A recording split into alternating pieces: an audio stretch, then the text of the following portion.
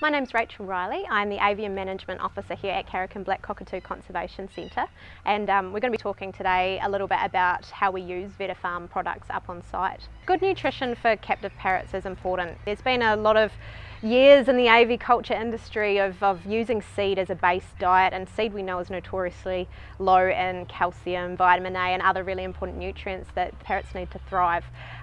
So with a good diet, a good formulated diet like Vetafarm provides, in terms of pellets as a base diet, and then you can add fresh food and treats on top of that. We have a massive responsibility to these birds to give them the best possible diet we can, and if we were feeding a seed diet, then we would be releasing these birds with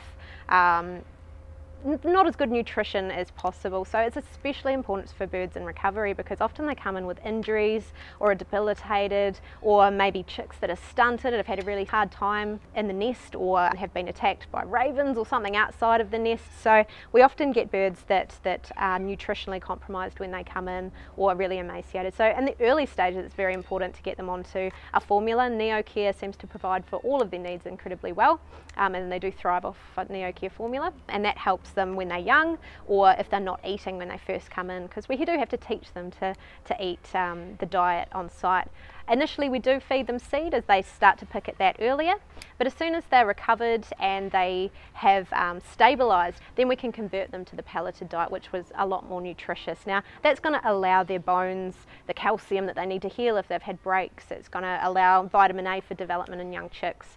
So getting them onto that diet as soon as they're stable and mentally ready for a conversion, because these are wild birds, so it can be tricky to convert them to different foods, then it's the best for them nutritionally. We've seen some fantastic results once they're on pellets here at Carrick. So as soon as they're converted to pellets in the clinic, then from that point on they're on pellets for the rest of their time here, and that may be anything from 6 months up to 4 years. So all of our rehabilitation wild birds are all on pellets, and all of our permanent site birds are on pellets as well as that base diet.